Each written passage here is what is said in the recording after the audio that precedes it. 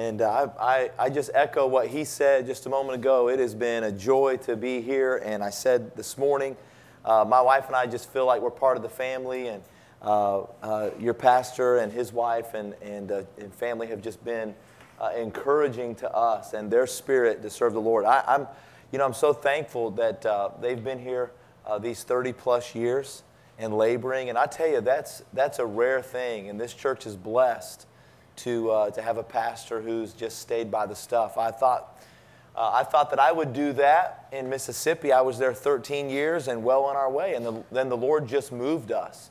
And so our family, we started talking to the church in Colorado back in October. And we were trying to get the door to close. And we tried to get the Lord to just shut that door. And we began to realize very quickly that the Lord was doing something in our life and in that church.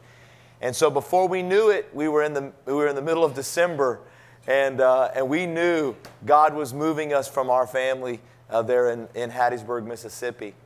And we sold our house in Mississippi, bought a house in Colorado, resigned the church in Mississippi, and moved to a new church in 30 days. And it was a whirlwind, and all the emotions that go in that, it just hit us like a freight train. And I think when we pulled out of Mississippi, we cried all the way to Conway, Arkansas, and just didn't really want to go. But we were following the Lord. It's interesting, Pastor was talking about how every time you open the Bible, it's new and fresh. This is not just a book. This is a living book. That Bible's alive. This is the only book in the world that will talk to you when it's closed. You'll walk past it and it'll say, read me. Huh? Hey, you know what's interesting about the Bible? It's the only book that reads you while you're reading it. And that's what's great. And I want to just say, don't just mark your Bible. Let your Bible mark you. I was reading, I had studied, I was preaching in our church in Mississippi. I was preaching through the book of Hebrews, verse by verse by verse, and had been doing that for over a year. And you just can't plan this. Humanly speaking, you cannot plan this. My wife and I had agreed with the church in Colorado that we would come out there and talk to their pulpit committee. And the whole reason for us going out there was just for the Lord to shut the door on this. We thought maybe we could be an encouragement to them and help them, but just shut the door, because we have a great church. We're where we want to be. And the next day, it was November the 5th was the Monday, we were flying out to go to Denver, Colorado to meet with this pulpit committee. And on November the 4th, that Sunday night, I got in the pulpit. And, first of all, we had a missionary stop by that was unannounced. And it was a friend of mine from Tasmania. And I looked out in the crowd, and there he was. And I said, what are you doing here? And he said, I just stopped by. And I said, man, come lead us in prayer, give us a word, a testimony. He got up before the offering. And, missionaries, they don't just give a word of testimony. They got to preach for a while, okay? And he made the statement. He said, how beautiful Tasmania was and how wonderful it is there. And he said, but that's not why we're there. Our home is in Indiana. He said, God called us to Tasmania. And he said, I will tell you this. If you are not where God wants you to be, you get there as soon as you can. And when he said that, it was like the Holy Spirit just hit my heart. And I looked over at my wife, and she was looking at me like with eyes like, did you just hear that? And so I just kind of dismissed it. And I said, no, Lord, I'm right where you want me to be, right? Because this is where I want to be. And then I got up to preach, and I said to the church, take your Bibles, turn to Hebrews chapter 11. And verse number 8. And that was where we were in our study. And I've had this message that I've prayed over, I have studied, I have prepared for months. And I get up behind the pulpit to preach it that night. And I said, look at this verse. By faith, Abraham, when he was called to go into another country, obeyed. And it was like the Holy Spirit said, hey, Pastor, why don't you sit in the front row? And I'm going to take over the message tonight, okay? And I just listened to this message on being obedient to the Lord. And the whole time I was preaching, my heart was just breaking because God was calling me to another place. And so we've been there now for just over a month. And we were looking forward. We had booked this trip to be in your youth conference back last year sometime, and had no idea that we would be flying from Denver, Colorado to Honolulu. We thought we'd be coming from New Orleans to Honolulu. And so now, but we realized that the Lord had given us this opportunity to come and to be a part of the youth conference and to be with Ohana Baptist Church and be refreshed in our spirit. And then we're going to be able to spend a couple of days. And really and truly, I'm just praying that my wife and I can be refreshed in our bodies as well, because we're tired and we've moved and all the things that we've done. And it's just been refreshing to us and our spirit to be a part of what God's doing in Ohana. Look in Ephesians chapter 5, okay? Ephesians chapter 5. And like King Henry the Eighth told his 12th wife, I won't keep you long. Okay? So I won't keep you long. All God's people said, amen. All right? Amen. I just, by the way, I was wearing my Aloha shirt this morning, and I want to say it was a very comfortable shirt. And then Pastor Andy got me this beautiful barong, and I wore this over to the Filipino chapel today. And somebody said over there that I am so handsome that I make a barong look bright. All right? All right? So, anyway, so when I wear it, it's called a barite. All right? So, oh, man. Thank you, Pastor Caleb, for that. I appreciate it. I got to give credit where credit's due. Ephesians chapter 5. Ephesians chapter 5. Everybody find that? Ephesians chapter 5. Look very carefully, if you will, please, in Ephesians chapter 5. And look, if you will, in verse number 17. Wherefore be ye not unwise, but understanding what the will of the Lord is. Yesterday we were having a question and answer time with the teenagers, and so often we get asked a question, how do I know the will of God for my life? Well, listen, there are three great wills of God for every life in this room. First of all, the Bible says in 2 Peter 3:9, God is not willing that any should perish, but that all should come to repentance. God is not willing that anyone be lost. It is God's will that everyone be saved. And let me just tell you tonight, if you're not saved, if you're not born again, if you do not have Jesus Christ living in you, you are out of God's will. Everyone that is in hell tonight is in hell out of God's will. Don't ever believe for a moment that God has chosen them for hell. God is not willing that any should perish. The grace of God that bringeth salvation hath appeared to all men. God wants men saved. It is the will of God for you to be saved tonight. You might be thinking, well, I don't know that God can save me. God can save you, and God will save you if you'll humble yourself and come to Jesus Christ by faith. But then the Bible says, in our passage of Scripture that we're reading now, He says that be not unwise, but understanding what the will of the Lord is. Verse 18 says, be not drunk with wine wherein is excess, but be filled with the Spirit. It is God's will for every man to be saved. And then it is God's will for every saved man to be filled with the Spirit. And then he says in 1 Thessalonians chapter 4, he said, this is the will of God concerning you, even your sanctification. It is God's will for every believer to be sanctified, to be set apart, so that we can be used by the Master holy unto the Lord. Be ye holy as I am holy. Now listen, this is the great will of God for every life. That we be saved, that we be Spirit-filled, and that we be sanctified. If you're not saved tonight, you're out of God's will, and you can be saved, very simply. If you are saved, but you're not Spirit-filled, you're out of God's will. And God cannot lead you beyond that unless we are Spirit-filled. God said, be not unwise, but understanding what the will of the Lord is. Be not drunk with wine wherein is excess, but be filled with the Spirit. I want to speak for just a few moments on, I think, that one of the greatest needs in the Christian church today. I think our Baptist churches need a new understanding and a new surrender to the filling of the Holy Spirit. We need to be filled with the Spirit. I want you to ask yourself right now, tonight, am I filled with the Spirit of God? Am I filled? Now, I want you to understand something. The Spirit of God is not like some force or energy. Okay, the Spirit of God is a person. And you're not just like a vessel and the Holy Spirit like a liquid. No, you're a temple and He's a person. And He's to be able to fill the temple. Hey, you ever been at home and you're just relaxing with the family, got your shoes off, feet propped up, eating a snack, and somebody knocks on the door? And you think, who's that? You run to the door and lo and behold, some friends have stopped by. And you open the door, hey, what are you guys doing? Well, we're just in the area, thought we'd stop in. Okay, well, you're kind of giving the signal, everybody, pick up.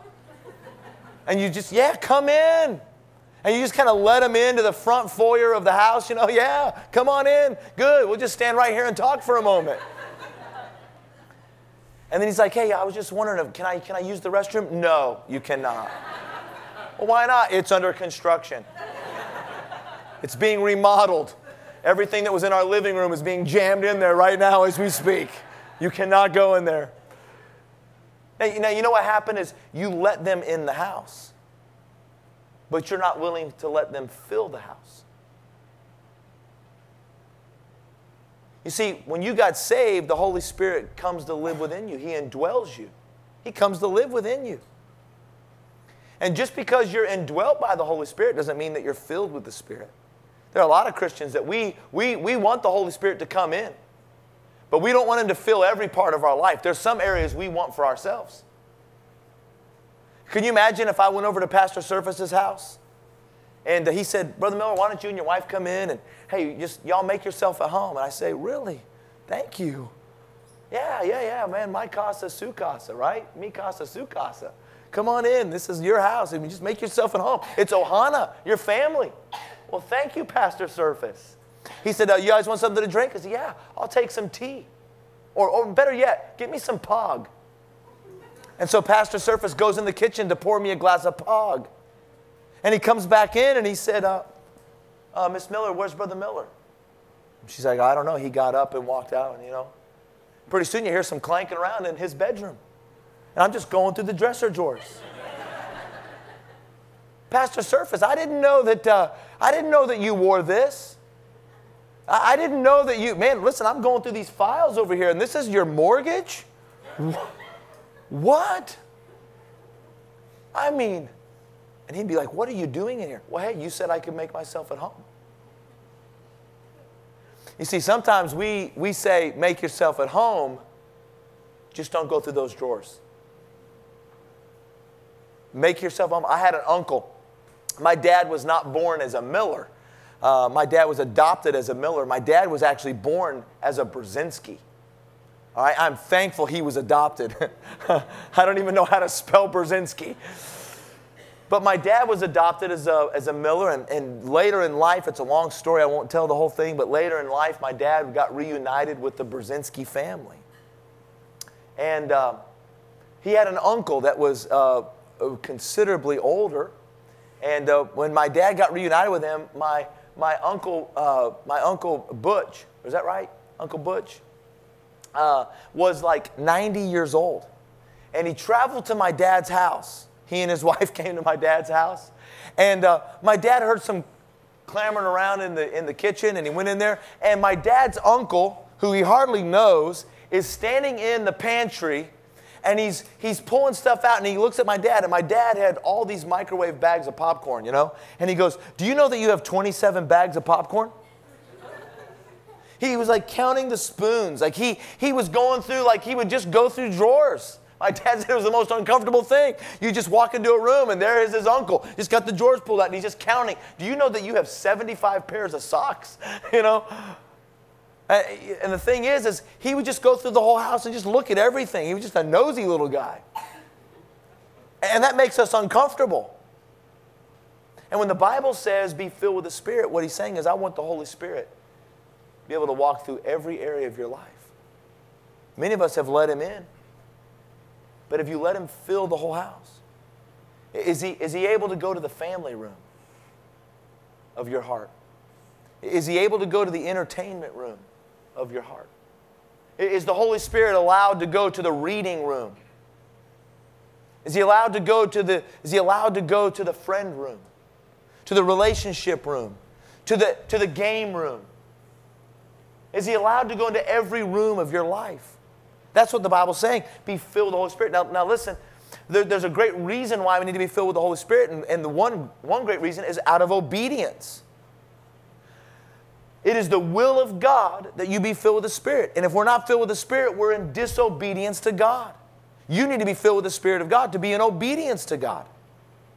The second reason you need to be filled with the Holy Spirit is because of our obligations.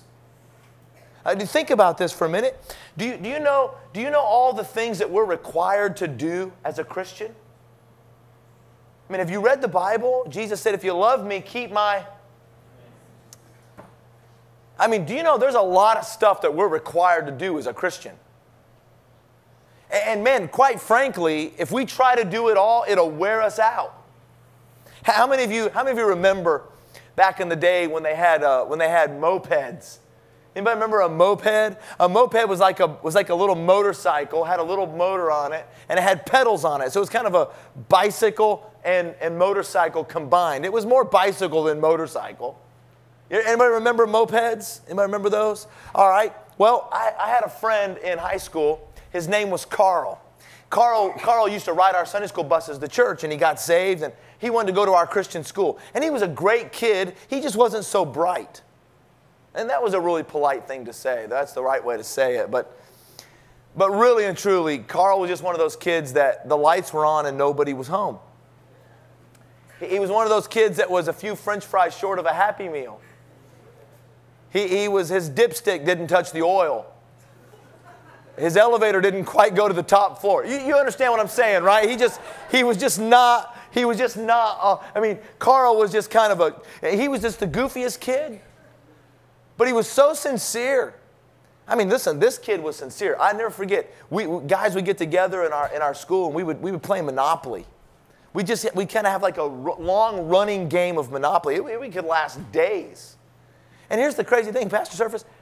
Carl always won at Monopoly, always. And I'm thinking, how does this guy who can't even tie his shoes properly, how does he win at Monopoly? But he always won. And one night, we were playing, and Carl kind of moved, and I saw under his pillow, there was a stash of cash. And I said, Carl, what's all that money? He said, don't touch that. I said, what is that? No wonder you're winning. He said, oh, that's not mine. I said, well, what is it then? He said, that's my tithe. I said, your tithe? He said, yeah, every time I pass go and collect $200, I put $20 over here to the Lord. Every time you land on my boardwalk and park place and pay me $1,000, I put $100 over there for the Lord. Like, no wonder you own all the railroads. No wonder you own all this stuff. I mean, I got over there, I got like, whatever that yellow one is in the corner. I'm getting like $10 every time you pass me. I'm going bankrupt. And Carl's got a stash of cash. He's tithing over there. But one day, Carl worked, and he worked his way through our Christian school, and Carl got himself a moped. And he loved that moped. And let me just tell you something. Every time you saw Carl, he'd just be pedaling that thing along. One day, my youth pastor and I, we were driving somewhere, and we were going down a big hill in Colorado Springs. We were going down this steep hill, and man, it was a steep hill going down, and it was a steep hill going back up the other side. And we're going down. And as we're starting to come back up the other side, my youth pastor is looking, and he said, hey, is that Carl? And sure enough, there's this guy on a moped, and he's just standing pedaling, and he's just sweating going up this hill. And we just drive by, and I mean, this guy is just straining to get this moped up the hill. The next day at school, my youth pastor and I go to him, and we're like, Carl, were you pedaling your moped up Union Boulevard yesterday? He said, yeah. He said, why were you doing that? Well, I had to go to work. No, I understand that you had to go to work, but why were you pedaling it up Well, I didn't want to push it. And my youth pastor said, but Carl, it's got a motor. He said, yeah, but it doesn't work. He said, what do you mean it doesn't work? He said, it doesn't work. My youth pastor said, have you tried to get it started? Yeah, it doesn't work. So we went out there and we looked at it. My youth pastor looked at it and said, Carl, why doesn't it work? He said, I don't know. You push the button and it just doesn't work. And my youth pastor said, have you ever put gas in it? He said, what's that? He said, you put gas in it. No, I haven't. Man, we put a little gas in that thing and it fired right up. Listen, Carl never pedaled that thing again. I mean, you'd see Carl just going down the road, and he just, his feet sticking out, hair slicked back. He was the happiest moped guy in town. We always knew that Carl was riding his moped. He was so happy. He was so happy. He had bugs in his teeth all the time. He was just happy. And now here's the truth. That moped, it had the potential to be pedaled. But listen, when you needed it, it had the power to propel itself. And you know, God did not give you this wonderful thing called the Christian life. He did not give you all of this beautiful thing of a so great salvation and then tell you, here, push it. You know, there's so many Christians that are tired. We're weary. And it's a struggle to try to do right. And the reason for it is we're doing it in our own strength. And the Bible says you have all these obligations as a Christian. And you cannot do it on your own. You need to be filled with the Spirit. God gave you this great salvation, but then He gave you the engine. And it's called the Holy Spirit who lives in you to empower you. Let me show you some of your obligations. Look at verse 19. Look at verse 19. He said, speaking to yourselves in psalms and hymns and spiritual songs, singing and making melody in your heart to the Lord, giving thanks always for all things unto God and the Father in the name of our Lord Jesus Christ. Now look right here. Your first obligation as a Christian is to worship. God made you to worship Him. Worship comes from the old word, worthyship. It is that God is worthy of your praise and honor. God made you to glorify Him, to worship Him, that He would be honored and glorified in your life. And listen, we have an obligation to worship Him. But look, many Christians, we're not worshiping. Many times we come to church and it's almost like we have to work really, really, really hard to get people to sing. We have to get people, we have to work everybody up. I mean, churches are right now, I mean, there are conferences and books and webcasting and all these things trying to figure out ways to get our churches more lively and more excited. And listen, it's not that we're missing a band, and it's not that we're missing a great choir, and it's not that we're missing talented musicians. The truth of the matter is, we're missing the Holy Spirit.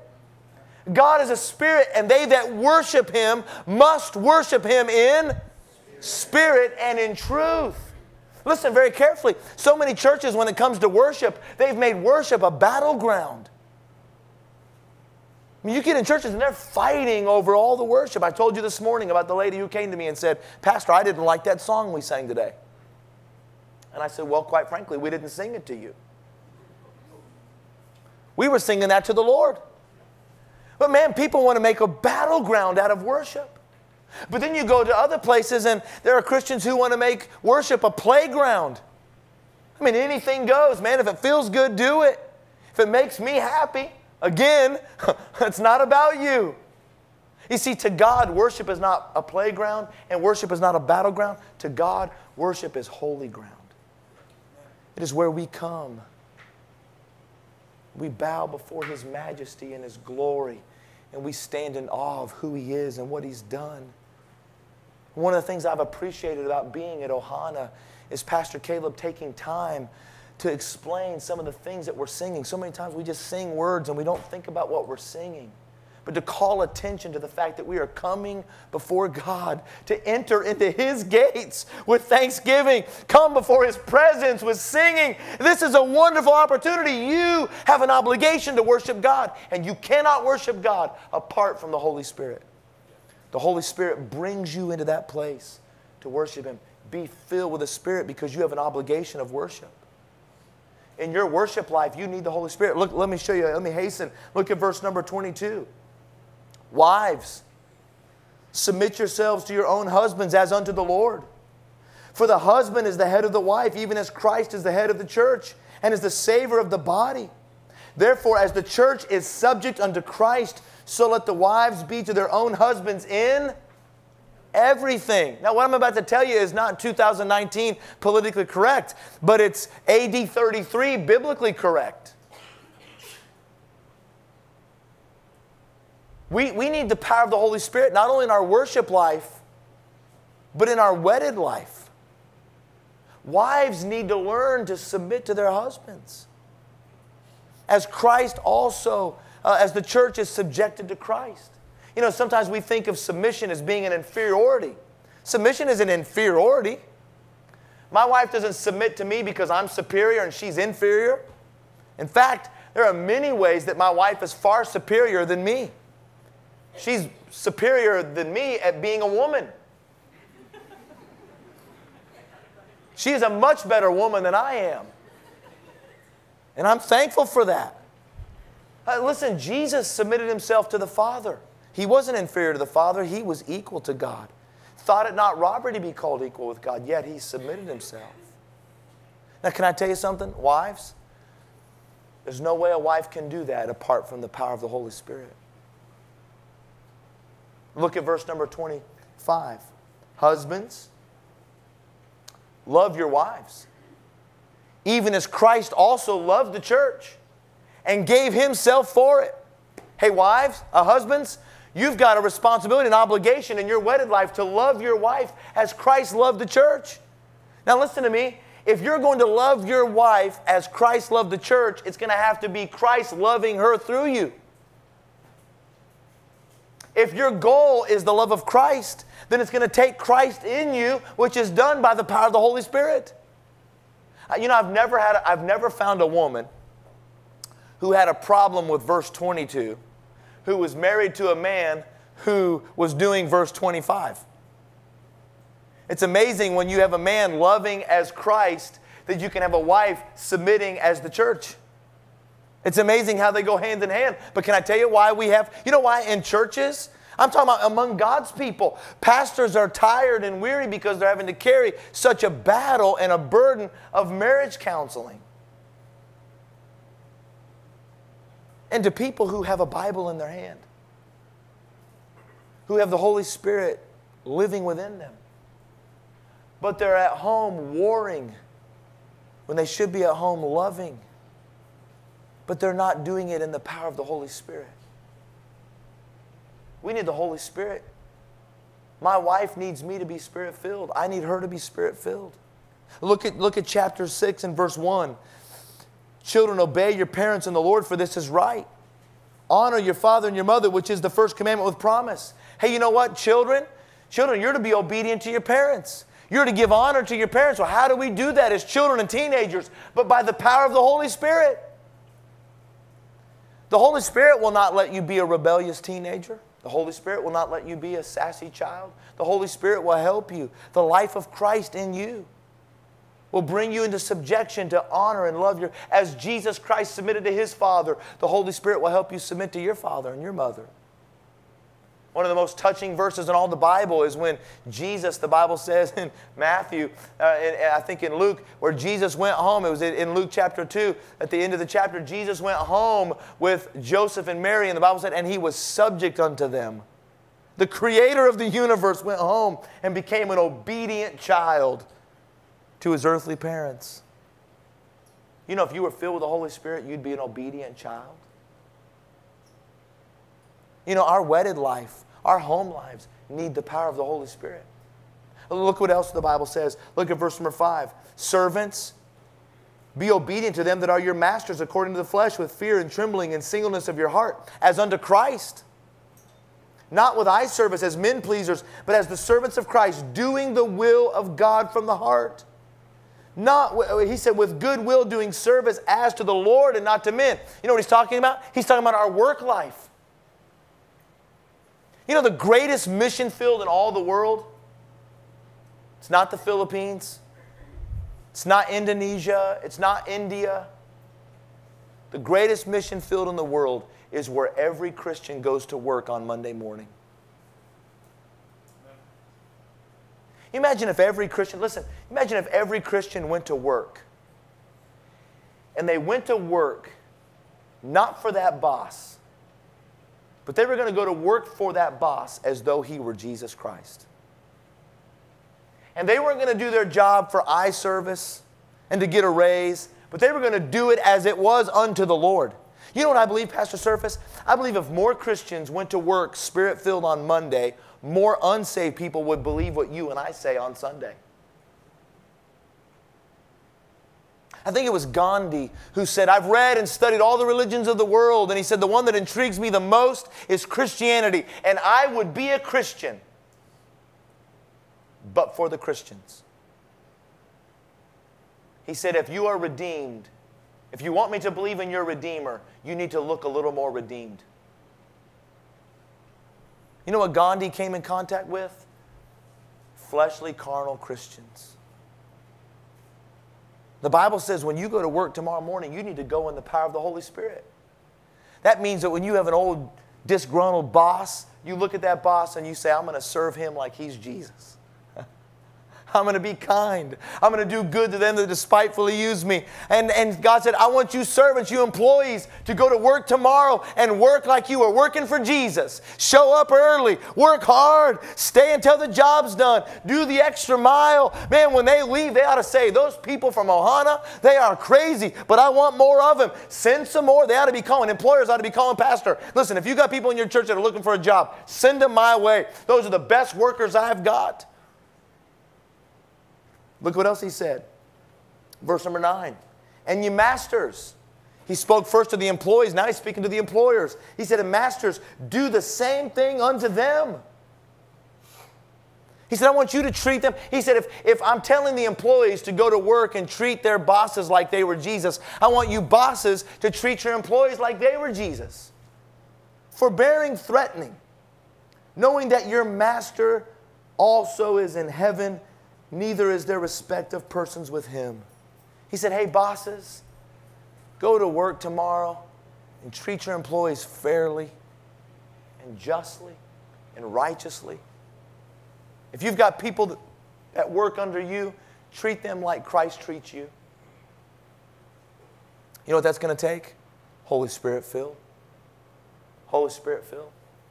In our work life. Let me hasten and give you this. Look at verse number 10. He said, finally, my brethren, be strong in the Lord and in the power of his might. Put on the whole armor of God, that you may be able to stand against the wiles of the devil. For we wrestle not against flesh and blood, but against principalities, against powers, against the rulers of the darkness of this world, against spiritual wickedness in high places. You know what he said? He said, you've got an obligation to war. We're at war. The Christian life is a battlefield. But it's not a battlefield that we're fighting for victory. And Brother Caleb talked about this earlier. It's a battlefield that we're fighting from victory. Jesus has already taken the hill. He has already set us in a place of victory. And he said, now, keep it. Stand fast in this place of victory and fight against the devil. Fight against his wiles. Watch for his tactics. He said, I want you to wage war. Listen, my battle is not with my wife. My battle is not with my employees. My battle is not with my family. My battle is with Satan. My battle is a spiritual battle. I'm not wrestling flesh and blood. I'm wrestling against the devil. Now, the devil's going to make it look like it's my wife. And if he gets me attacking her, I'm not fighting him. And he said, I want you to be in the warfare. Hey, tomorrow when you go out and you go to work as a Spirit-filled Christian, be sober. Be vigilant. For your adversary as a roaring lion walketh about, seeking whom he may devour. So many Christians are casualties because we're going about this casually and not as a soldier of Jesus Christ. He said, I want you to be a good soldier and fight the good fight. We need to be Spirit-filled because we're in a war. Now watch this. I like this one. Look down in verse number 18. Praying always with all prayer and supplication in the Spirit, and watching thereunto with all perseverance and supplication for all saints. And as for me, Now remember, verse 18, he's still talking about the Spirit. Praying in the Spirit. Now watch what he says in verse 19. And for me that utterance may be given unto me, that I may be open my mouth boldly to make known the mystery of the gospel. Listen, you have an obligation as a Christian, not only in your worship, not only in your wedded life, not only in your work life, not only in your warfare, that you are spiritual warfare, but you have an obligation as a Christian in your witness to be able to open your mouth boldly to give the gospel. You know, Pastor was talking about this week is missions conference. I'm so excited for you to hear Brother Sisk. I love Brother Don Sisk. What a tremendous Christian man. He makes me want to be a better Christian. I get around him and I just get so much conviction in my heart. Like, man, I mean, I was praying with him one time. We were in the Philippines and we were in a hotel room praying. And I kind of had to peek and look around. I thought I was going to see the Lord in that room. He was talking to the Lord like he was there. And he was. He's a wonderful man. But you know what I've found about Brother Sisk? Everywhere he goes, he wants to give somebody the gospel. He's a witness. You know why? He's Spirit-filled. I got to be honest with you. Sometimes I get on an airplane to sit down and the person sits down next to me and the Holy Spirit said, witness to them. And I just reach in my briefcase, I get my earbuds out and I put my earbuds in and I get my... And I think, Lord, they're going to make fun of me or it's going to be uncomfortable. And the Holy Spirit said, witness to them. I'll tell you something. I know when I'm not filled with the Holy Spirit. When I'm not filled with the Holy Spirit, I sit back in that chair and I listen to my tunes and I act like I'm taking a nap. But man, when I'm filled with the Spirit of God, you can't shut me up on that plane. Hey, listen, buddy, if this plane went down, do you know where you're going? All the way to the crash site. That's where you're going. Man, listen. You know, many of us are afraid to witness. You know what we need? We need some holy boldness. That we can open our mouth boldly to give the gospel. Now let me give you this and I'm done tonight. We need to be Spirit-filled. Well, how do you get Spirit-filled? Let's go back to verse 18 and we'll close with this. Understanding what the will of the Lord is. And be not drunk with wine wherein is excess. Now, can I tell you, Paul was not even talking about alcohol here. That wasn't even in the discussion. So why did he throw this in? Through the Bible, through the New Testament, being filled with the Spirit was always equated with drunkenness. Remember back in Acts chapter 2 when the apostles were filled with the Spirit of God and they came out and began to preach and they said, man, these guys found some new wine. And Peter had to stand up and say, you men of Israel, hearken unto me. These men are not drunken as ye suppose. But this is what prophet Joel said when he said in the last days, I'll pour out my Spirit upon you. He was making a contrast. Throughout the New Testament, there was always a contrast between drunkenness and being Spirit-filled. Let me just tell you something. Alcohol is the devil's cheap substitute for a Spirit-filled life. What do people do? They go to the bottle to forget their problems. They go to the bottle to cope with life. They go to the bottle to get their help and to find their relaxation and their rest. But it's just a temporary solution. It promises a temporary heaven, but it leads to an everlasting hell. God was not giving us, people have said this, well, look, I can drink some wine as long as it's not to excess. That's not what it said. It said, be not drunk with wine, wherein is excess. So if what I'm drinking has excess in it and can lead me to excess, I ought to be drinking it. He said, you don't need that. You don't need that cheap substitute. You have the real thing. And he said, now listen, think about this. I'm contrasting drunkenness with being Spirit-filled. How does a person get drunk?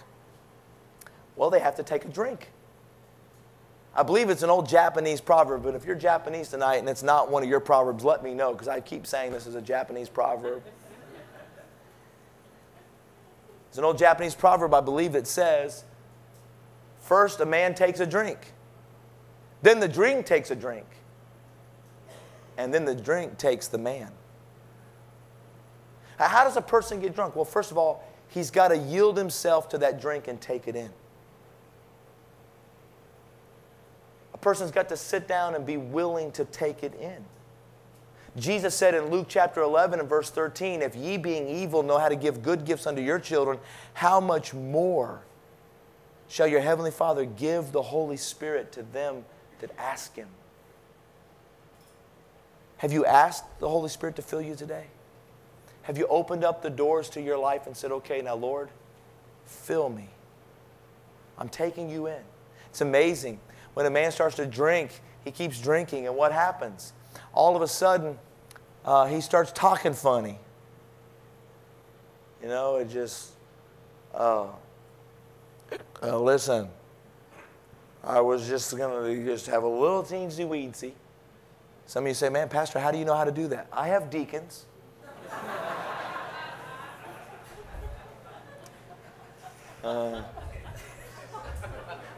But a man, when he starts drinking, he starts talking funny.